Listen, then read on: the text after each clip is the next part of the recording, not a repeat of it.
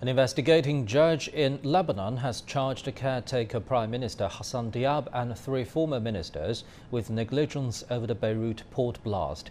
Diab had been in power for 6.5 months when the explosion on August the 4th killed more than 200 people and injured thousands.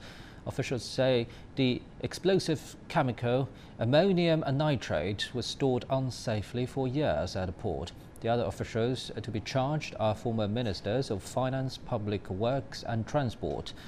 25 people have been arrested so far during the investigation, including top port and customs officials.